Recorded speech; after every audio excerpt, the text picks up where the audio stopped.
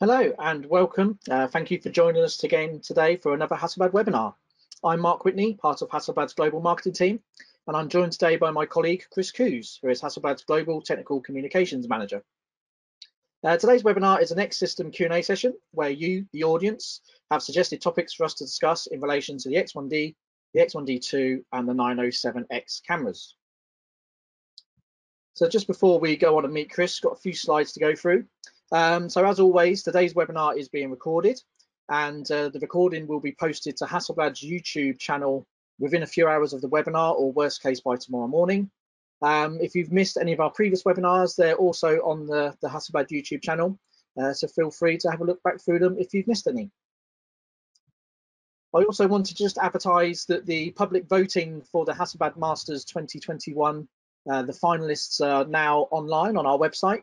So if you haven't already voted, please go to our website and vote before the end of the month, the 31st of October.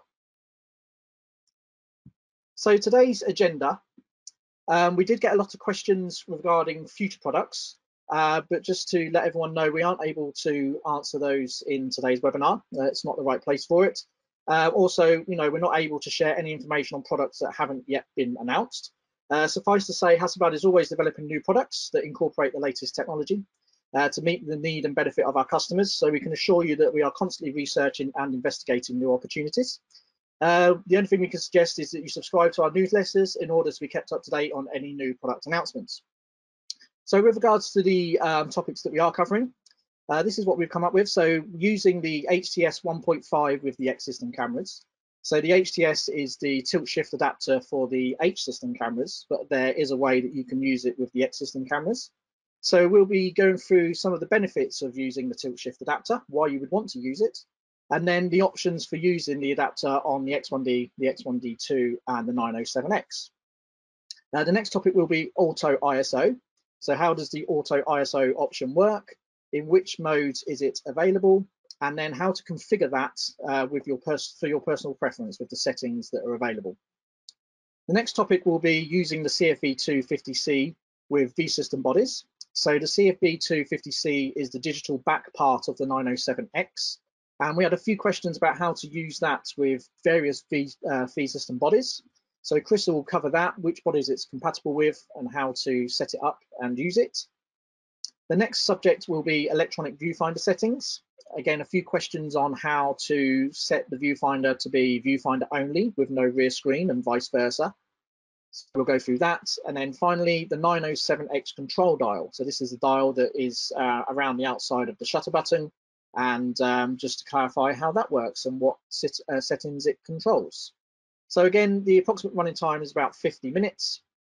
And that will leave us some time at the end, hopefully, for some questions that you can submit using the GoToWebinar control panel. Just to note that the questions should be in relation to today's topics, so that we can keep it on topic. And any other questions or queries you have, hopefully save them for a future Q&A webinar. So just to go through the next webinars. So the next webinar Hasselblad are hosting is an interview with Ben Thomas. Ben Thomas is one of our Hasselblad Masters winners in 2018 for the street and urban category. Ben will be coming to us live from Melbourne, so it's a little bit of an earlier time, I'm afraid, to suit Ben's time zone. So 12 o'clock Greenwich Mean Time or 1 o'clock European time. That's on the 11th of November. And then the next Q&A webinar will be back to the Focus Q&A webinar, which we've got scheduled for the 24th of November at the usual times. So Chris, how are you? Hi, Mark. Yeah, I'm fine, thank you. Great. Let me just throw over the controls to you. Excellent. There we go.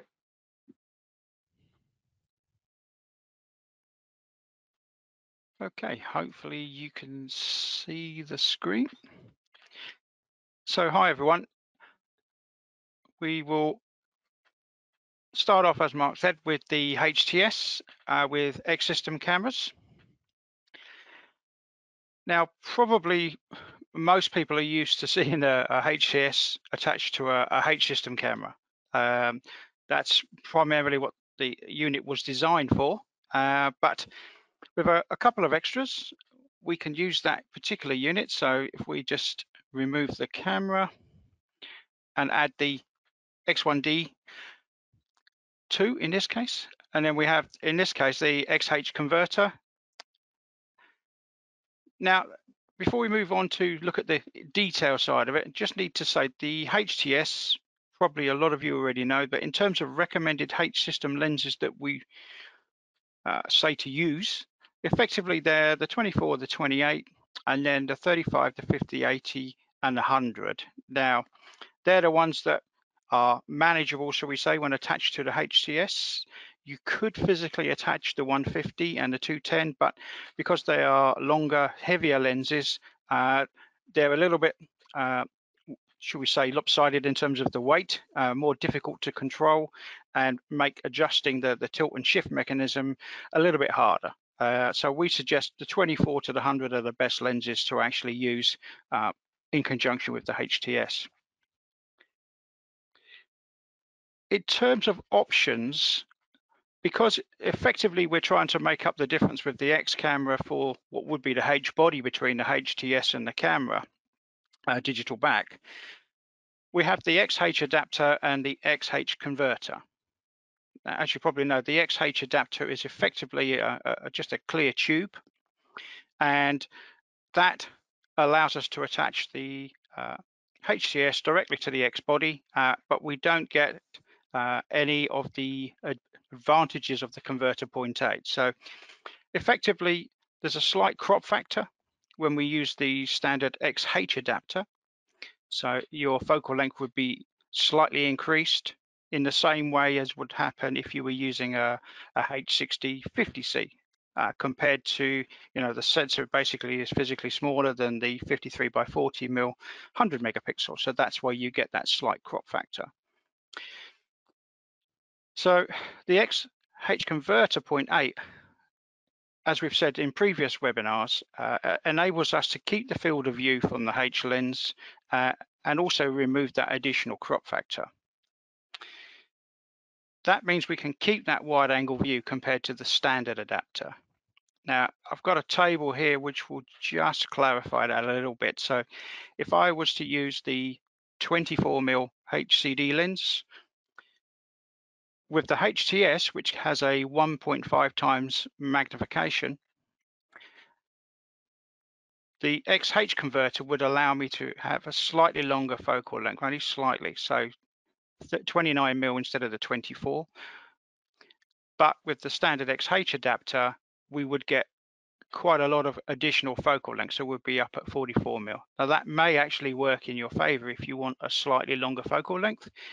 So you could choose that particular adapter. So again, it's a choice there. What do you want in terms of field of view? Do you want to keep the wide angle, or are you quite happy with the little bit of extension on the focal length? In terms of functionality, if you've never used the HTS 1.5 before, effectively we have an 18mm plus or minus of shift where we can move the lens up or down. We have a tilt mechanism that gives us plus or minus 10 degrees. And we have a rotation capability of plus or minus 90 degrees. Now, those movements can be combined. Obviously, if we are using rotation plus tilt and shift at the same time, you have to effectively limit one of those movements because of the way that we're mixing and matching all of the actual movements. So these particular maximums are purely single axis or single tilt mechanism only. So that's the maximum you could possibly get. When you use them in combination, there's a little chart there that just explains what you can get. So moving on, what do these functions actually give us? What's the point? So we're going to start with the tilt option. By default, when you've got the H lens mounted onto your HTS and your camera body, the two lines here show your default amount of depth of field. So if we look at this particular test image, we can see that the depth of field, the sharpest part, is roughly just in front of this end figure, and it's just starting to fall off around the rear figure. Now that's a classic depth of field setting there. So we have the front and the rear. If I now use the tilt mechanism on the HTS 1.5, if I tilt towards the wall in this case, what I can do is move the depth of field from the lens, as it were, along the wall. So I physically increase the depth of field at this case. So you can see here we've increased the sharpness at the front end here, and we've increased the depth of field here at the back of the actual sculpture on the wall. We can also go the other way. So if we tilt to the left in this case, we actually reduce the depth of field or apparent depth of field that we can see. So here we can see the back end of the depth of field, and here at the beginning figure we can see the depth of field just starting to kick in there. So that can be used very creatively. You can control where the depth of field sits in your image. And obviously, in this case, we've used it in a landscape format, but we can do exactly the same, enabling if I was shooting a portrait style, let's say landscape image, I could tilt the depth of field to increase the foreground sharpness, apparent sharpness, and then not worry about maybe the sky. So that covers the tilt. Shift movement. So by default, just a very basic graphic here. If this is the sensor, so we have the magenta rectangle here is the sensor area. The normal image circle created by the lens, we have a small amount of extra to make sure that obviously the corners are well illuminated, but the image circle is generally quite tight. In this case, the tripod, or shall we say the camera, is looking straight ahead, and normally we'd have to tilt the camera here to get the top of the tree. So in this case, we then add on the HTS, and the first thing that happens is with the glass element within the HTS, we get a bigger image circle. So as you can see here. If we then use the shift mechanism and we shift the lens up, the image circle moves up, and basically the sensor stays in the same position, but as the image circle moves up, I can still keep my camera parallel to the ground, don't have to tilt it back, but I can still now get the whole of the tree in. So if we look at a real life image here, so this is the building we want to capture, very basic setup, so X1D, converter, HTS and a tripod, standard sort of setup. And when we set the camera level onto the tripod, looking straight ahead, we can't get the top of the building in. Classic way would be to tilt the camera backwards so that we can get the top of the building. And obviously that then introduces, unfortunately, converging verticals, not quite what we were after. If, however, we use the shift movement on the HTS, just shift the lens up, that enables us to get the top of the building because of the increased image circle. I can move that up. Obviously, we do then slightly reduce the foreground area because we're shifting that image circle up. You can also use that for stitching. So in this case, I've rotated the HTS 90 degrees, and now we're shifting, in this case, to the left. Take an image, we can center it, take an image, and so on. And then because we've kept the camera body in exactly the same place, we've not rotated the camera to get the left and right image, it becomes really, really easy to then stitch those together in Photoshop or your choice of editing app to get a very quick and easy stitch.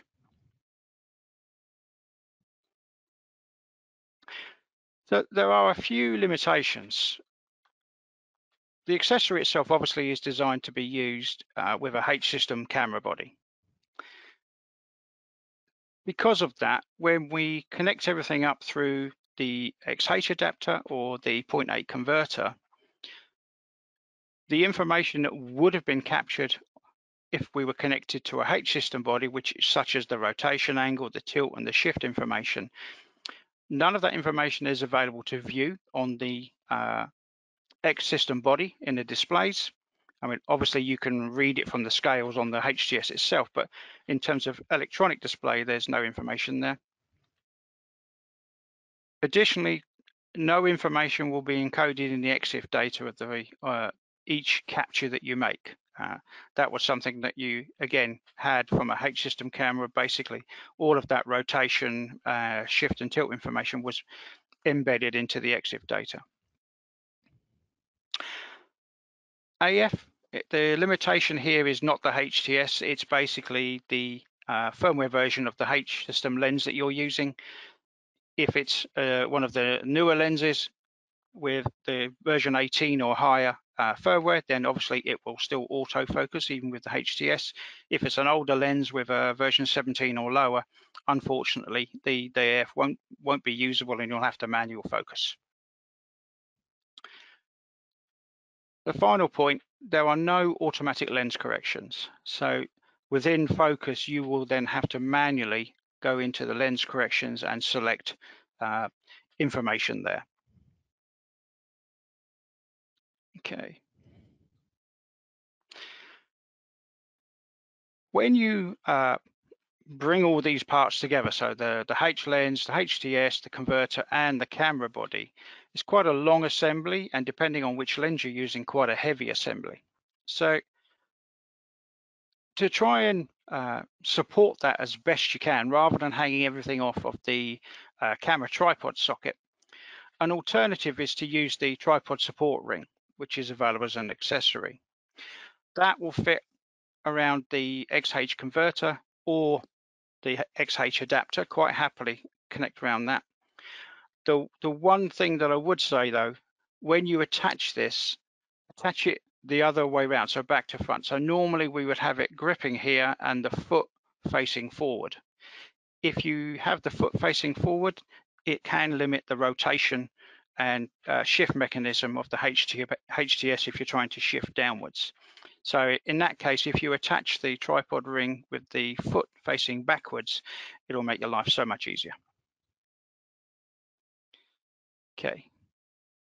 I think we've covered it. Any questions on the HTS, Mark, before we move on? No questions on that point. So yeah, move on. Cool. So we're moving on to the CFV250C and compatibility. We'll start with the basic list. With the current CFV250C, there is pretty much no need for cabled operation with any of these cameras here. There's a couple of additions which we'll go through depending on whether you're trying to do remote control and so on, but we'll talk about that in a moment. So effectively, by connecting the digital back to any of these cameras, so your 500 series, your modified SWC and the 903 and 905, modified or unmodified 200 series cameras, plus obviously 2000 series, and then your motorized, your 555s, etc. All of those cameras effectively mount the back onto the camera, and that's it. Exposure control we'll talk about in a moment in terms of how it's achieved, but as long as you select the correct camera type in the camera menu, you should have no issues at all with literally just mounting the digital back onto the camera body. In terms of the camera body selection, once you disconnect the 907X, if you power up the digital back, once it's on the V camera, you can power it up beforehand if you wish to. The camera body option appears. Up until that point, it's not available with the 907 connected, so you have to remove that and it will appear. Once you select camera body, you've then got 500 as a default that's in there. Once you hit that, you then get a pull down list, and basically your options will be starting with the 500, then the 500 with the winder, the 200 modified, standard unmodified 200, 2000 series, SWC ELX, and then the two final ones for third-party type devices, and then obviously electronic shutter, which we'll talk about in some depth in a moment. I spoke about cable-free operation just a moment ago, and the only one really that you're going to need a cable would be if you were using the winder. Especially if you were going to do camera remote control, you need the cable going into the digital back. Also with the ELX and ELDs, again, if you want, shall we say, camera remote control, you need to, through focus I'm talking about here, then there is a specific cable slot on the digital back, which we'll look at in a moment, for the ELX as well. Once you select your camera body, when you return to the control screen, this is pretty much what you're presented with. So ISO and white balance are pretty much your two controls.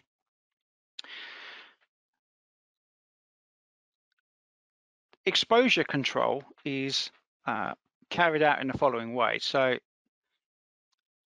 as I say, the digital back by default, white balance, ISO, you can set those.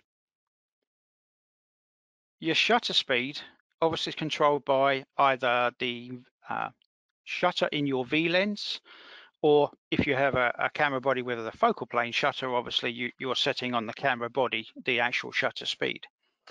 Aperture as well obviously is set on the lens.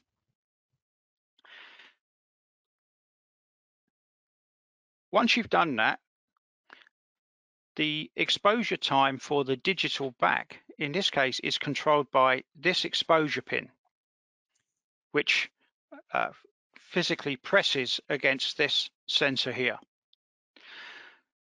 The point about that is if you have should we say longer, so I'm talking about more than half a second exposure time that you're trying to use with the camera, it's very important that you don't stab at the shutter and you don't do quick press and let go. You must press the shutter for the relevant amount of time until the exposure is finished, because that controls the exposure time on the digital back. If you do a quick stab, effectively the digital back will do a very quick exposure, which could be far quicker than your shutter speed that you've set on the lens. For most typical shooting speeds, 500th, 250th, you shouldn't encounter any real issues in terms of quick presses. But just for the longer shutter speeds, especially if you're using a cable release, press and hold until the exposure is finished on the lens. Okay. Flash triggering. We get a lot of questions about flash triggering with this digital back. Now, by default, obviously there's no hot shoe on the digital back. That's not a major problem. You have the flash in and flash out, which we'll go through now. So flash out, I can connect my trigger. I can collect a physical flash unit directly into the flash out through the 3.5mm jack. And when I take an image, when the digital back is triggered, it will then send a pulse and trigger either the flash unit itself, or obviously enable the flash trigger to send a signal. For those that really want some kind of holder for their trigger, if you've got the OVF, obviously you can use the cold shoe in there to support it, or a small piece of Velcro to attach to the tripod leg or something like that. Or obviously there are a couple of third-party metal L-frame manufacturers out there now that have got compatible units. Okay, so that's flash triggering. Exposure triggering for, let's say, non-V system cameras. So one example of that would be the arc body, or a technical camera, something like an Alpa, a Linhof. In this case, with a mechanical shutter, so let's say a standard Copal shutter. Here is very, very simple in terms of the exposure triggering. In this case, we have a cable from the lens, and the actual flash sync socket, and that will then come to the digital back, and we have a connection for the flash in socket. So in this case, it's a 2.5mm jack.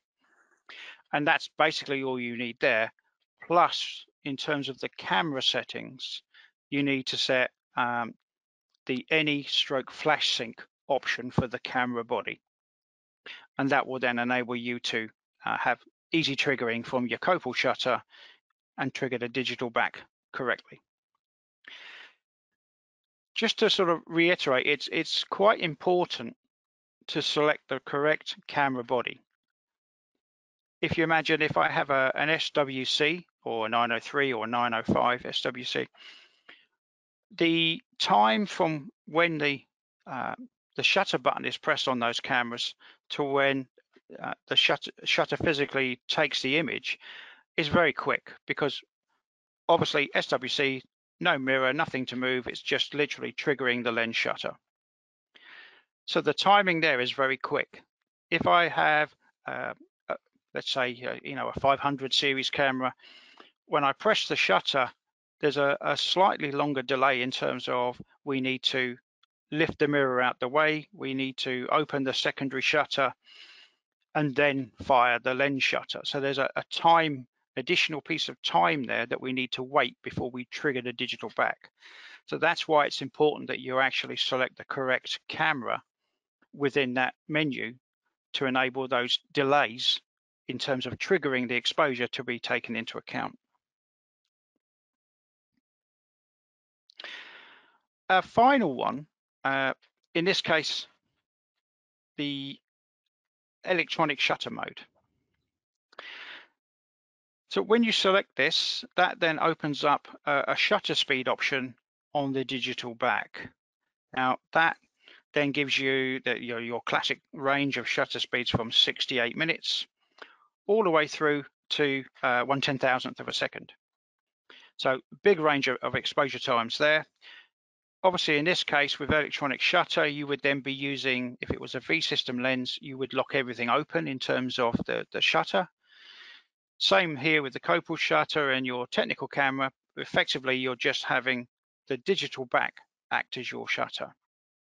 Aperture control, of course, is still on the lens here at the front.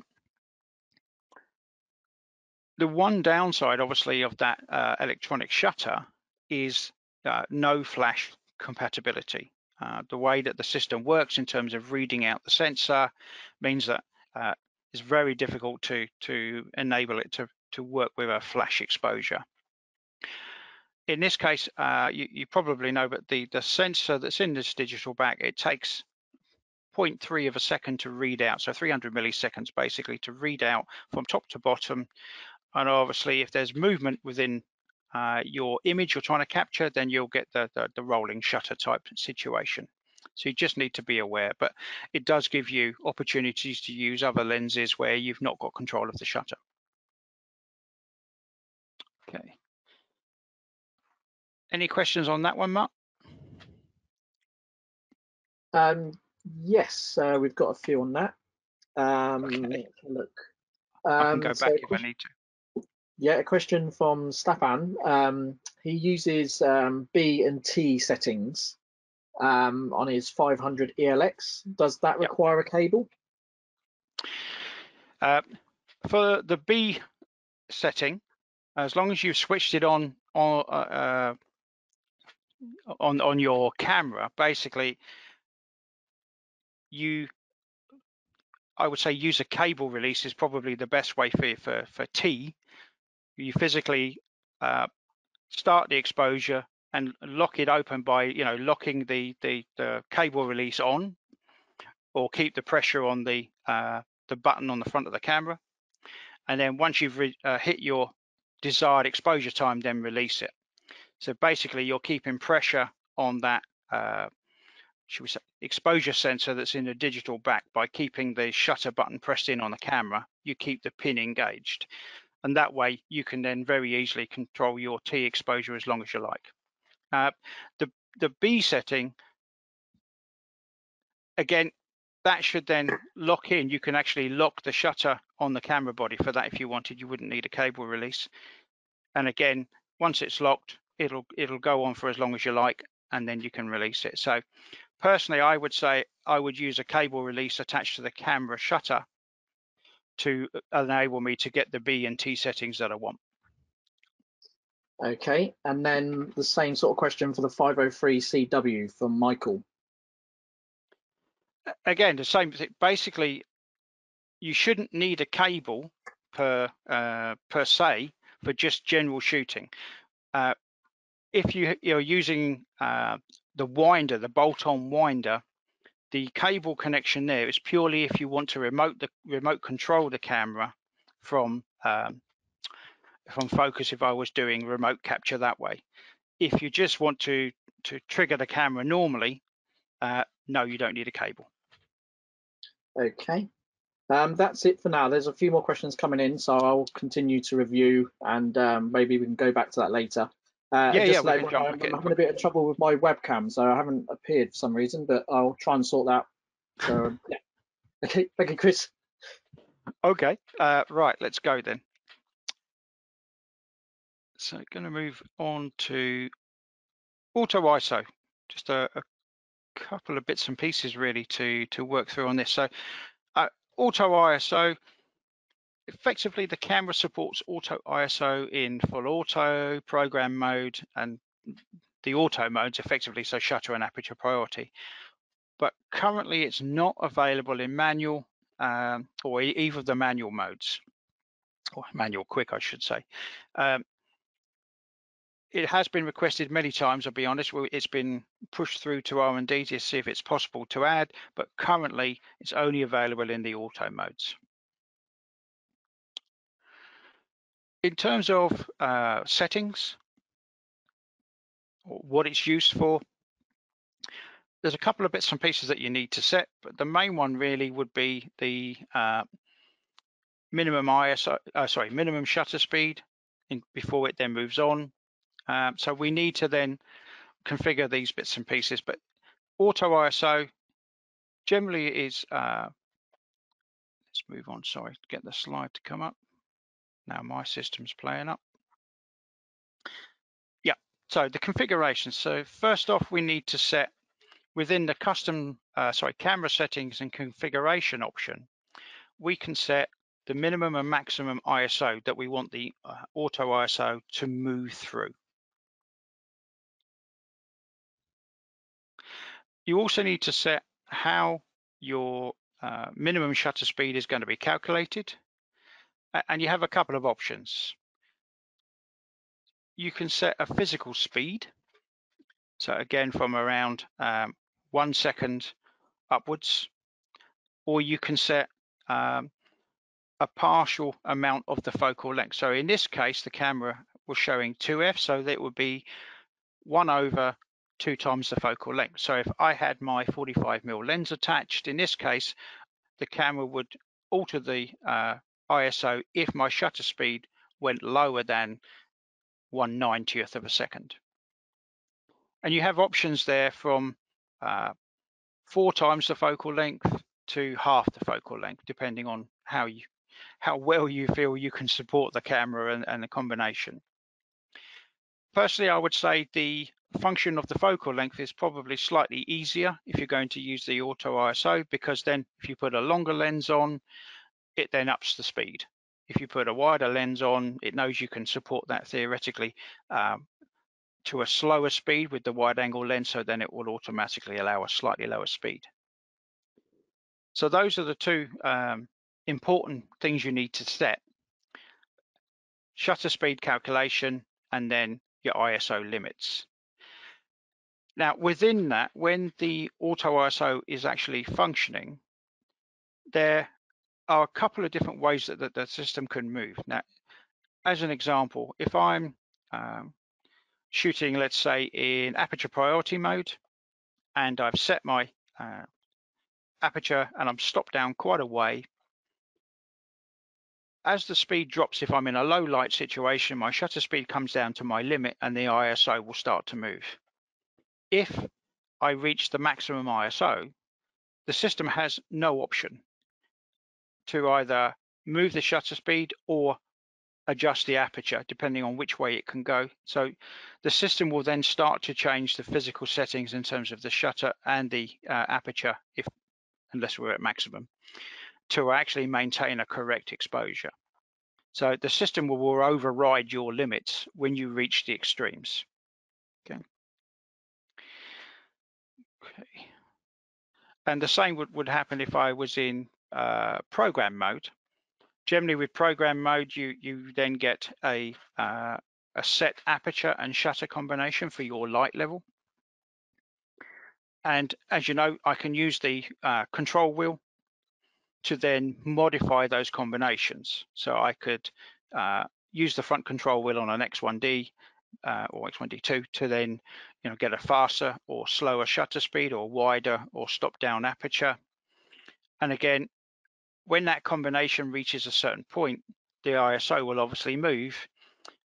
If I then try to adjust that combination, at that point, the system has to jump in and say, sorry, no, I need to change the aperture to keep and maintain a correct exposure. It can't just do it with ISO. So these are generally in the extremes when you're either very, very bright or very, very dark, low light situation, but the auto ISO is not, it won't cover everything when you reach the extremes.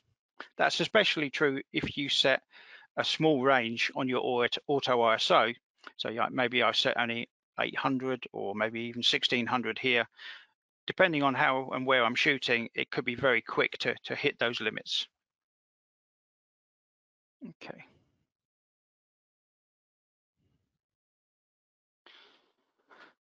So a couple of questions came in about controlling the displays.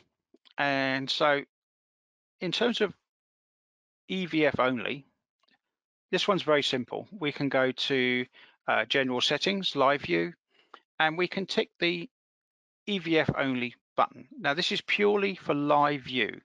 Your rear display would still be available for your control screen functions and settings and so on, but in terms of live view for shooting, it will then switch off that capability on the rear display. It's EVF only. And if you're going to shoot like that, the second option really is you tick the always start live view. As soon as your eye goes to the EVF and triggers the sensor, live view will start. You won't need to press the shutter, half press that to actually make it work. So that's a simple way of keeping the camera in EVF only mode. So conversely, you're looking at the other way, which is the rear display only.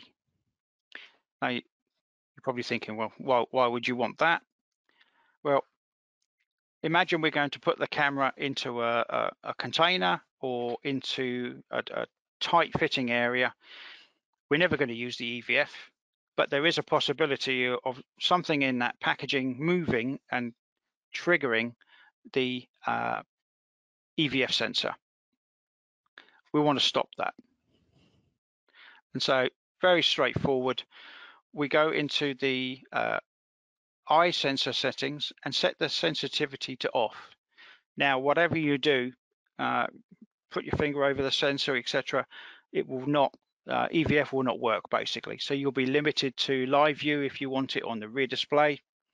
Obviously the control screen functions will still be there, but imagine if this was in a particular a housing, underwater housing in this case, let's say the Aquatech one, you could then set the sensitivity to off and you're just using the rear display for live view.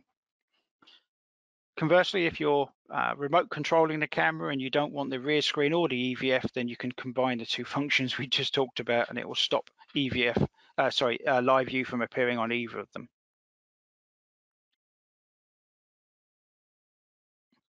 Yeah, okay, covered that.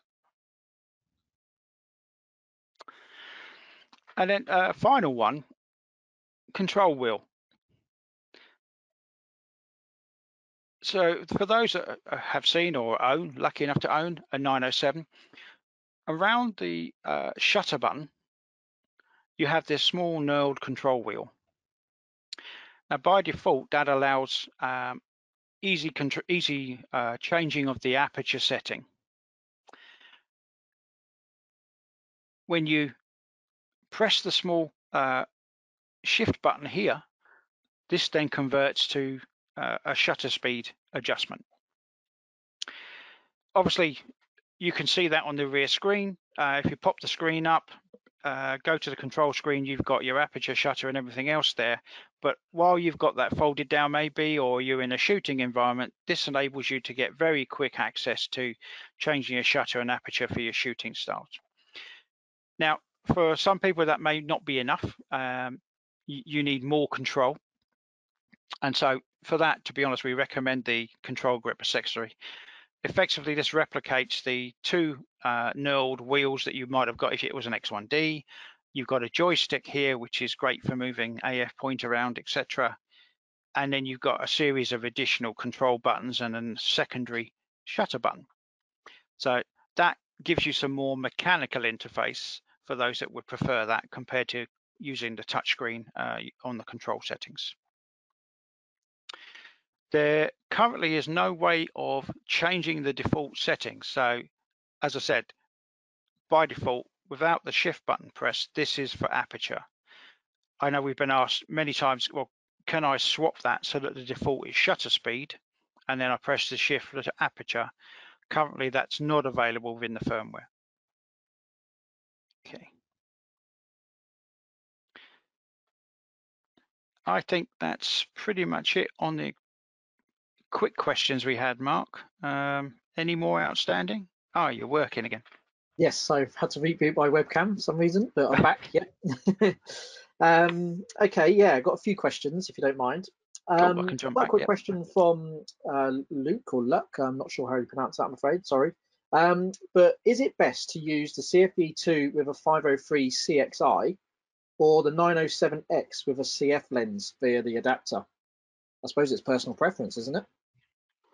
Yeah, that one is purely personal preference, what you're used to. I mean, for me, if I had a V series camera, the whole point of the CFV2 back is that it attaches to the camera and you don't have to think about it. Basically, it works like a film back. So you set the ISO, the white balance, and then just use the camera as you would have done if you had been shooting film. So, you know, if you've had that camera for a long time, you're going to be very comfortable quickly, you know, focusing the camera, shooting. I probably would towards the using the V system camera if I had one. Okay. A question from Johannes. The EVF, when you've got it to EVF only, does the EVF still turn off over time, like the power saving? Is there a way to stop that? Yeah, I mean, you can stop it by changing the or lengthening the amount of time, but obviously the longer the EVF's on, and you don't need to have it on, then the issue there is that you're using battery for no reason because you've not got your eye to the camera. But the whole point is the EVF uses less power than the rear display, shall we say. So that way, if you've gone to EVF only for live view and you've got it set so that it only comes on when you lift it to your eye, you know, that's probably the best combination for maximizing the length of the battery, but also having quick access to the display. Okay. Quick question going back to the HTS from Ash. Yep. Do the focus assist tools like focus peaking, do they still work as normal? Yes, they do. So Okay. focus peaking will work, and also focus magnification. And again, you know, the combination of the lens, HTS, and adapter and so on is quite weighty. So it's likely it's going to be on a tripod. So no issue there in terms of trying to support that. But yeah, basically focus magnification will work, or focus peaking, whatever you want. Okay. I asked a question from Staffan previously. I think we slightly misunderstood it, or Okay. but anyway, it was regarding using a cable with the 500 ELX. So would you need to use the ELX port or connector on the CFV2 digital back for that? Yeah, so if you want to control the trigger, let me just scroll back. Sorry, Mark, I'll just scroll back to the page.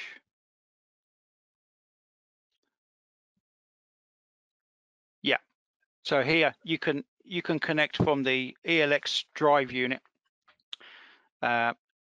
the cable is supplied anyway, and then you plug it in there. But that's basically for, again, remote control.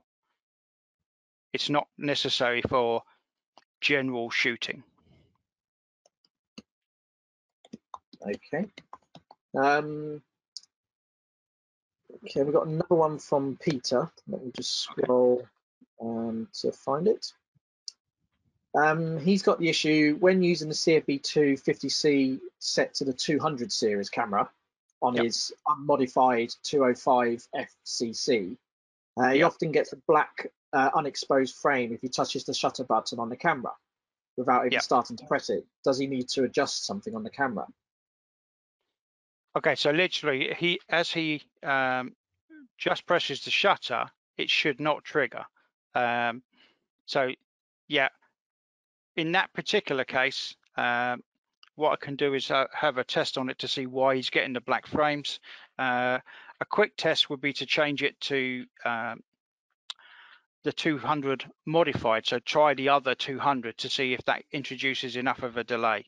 But it should not be triggering with just a tap on, a small press on the shutter. But I can look into that. So we'll come back to him after the webinar on that one. Okay, great, thank you. Yeah, that's as many as I've got for at the moment. We've still got some questions coming in. Okay. Whilst I just look through the questions, there's a couple of other suggested topics that we had that we was going to try and squeeze in if we had some time. Okay, or not so much topics, but mainly sort of quick fire questions. Okay. One of them was regarding the 907X body sometimes getting a little bit warm or hot. Can we explain that a little bit? Yeah, I suppose the quickest way to explain that is that that's how it should be. So the same as the X1D body. So the inner frame of the camera bodies, they're aluminium. And the whole point is that because there's no active cooling devices to like a Peltier system, whatever, to take the heat from the electronics and the sensor and so on out of the camera body, effectively we use the metal of the camera body as a radiator. So it means everything's working properly. It will take the heat internal to the system, and it effectively warms you feel it on the outside of the case. You'll feel it's warm.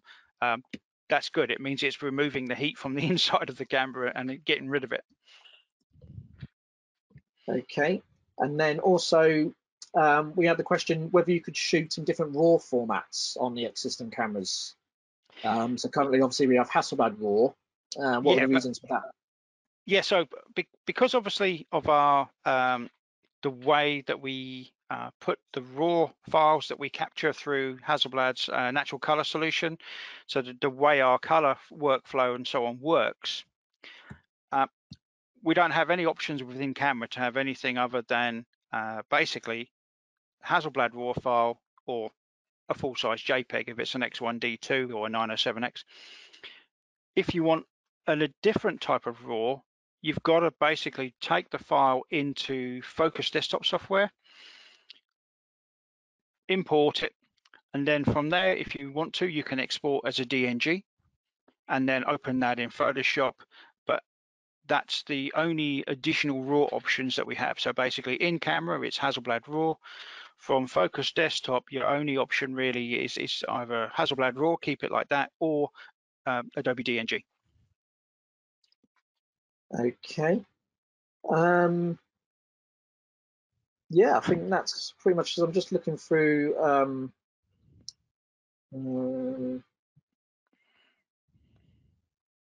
But just to confirm that the HTS obviously only works with the H lenses because of the H mount. Is that right? Correct. Yes. Okay. And obviously the 907 hex doesn't have an EVF. So is it still possible to disable the live view on the screen there? No, because those options obviously on the 907 are not there. They physically don't exist when you go into the menus. So that particular one is just for X1D. Okay.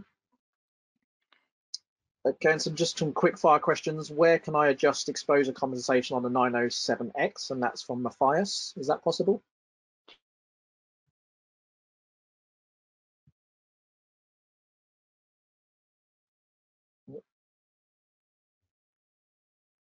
Yeah, so exposure compensation is available on a control screen. So literally right in the middle, there's an exposure compensation graph. You can touch that, and there's a slider which will enable you to modify the exposure compensation. Obviously, if you've got the grip, the control grip, and you're shooting in an aperture or shutter priority mode, the rear thumb wheel works as your exposure compensation.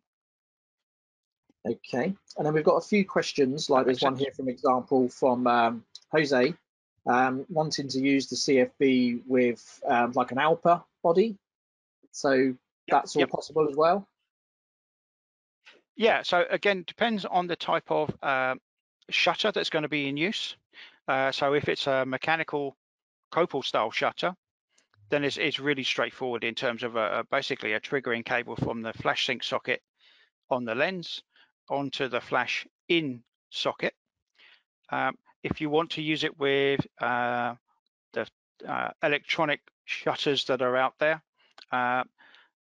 there are various combinations of kit that you can use depending on the shutter unit, so a rod and stock and so on, which is like a USB connection, and you'd be shooting effectively tethered. So you would have a USB from the camera to the computer running focus. You then have a control line going from the computer to the USB control box, and that will be plugged into the digital back for triggering and into the electronic shutter in the lens unit. So that's possible as well. But obviously that's a fair degree of setup to get things sorted out there. Yep. Okay. I think that's pretty much it. There's a few more bits and pieces, but what I think they're quite specific, and so I think we'll have a look at the questions after the webinar and look to get back to people individually. So if we haven't answered your question, yep, sorry, but we'll try and come back to you afterwards. Yep. So if I can just finish off for today, so I'll just wrestle back the controls. Okay. Okay.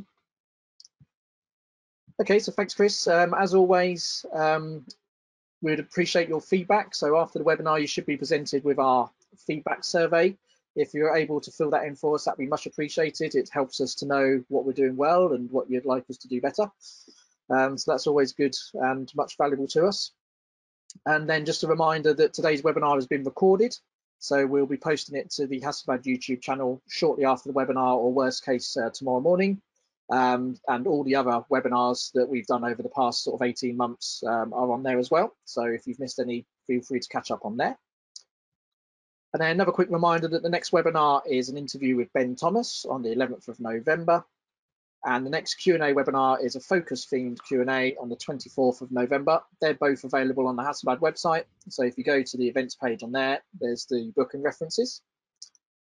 And as always, for any more information on Hasselblad, there's our Hasselblad website at hasselblad.com, where we've got everything on there from future events and webinars, obviously lots on our products, our partner network around the world, lots of inspirational stories and images, lots on our history, and you can also use the website to request a demo and receive any support that you may need.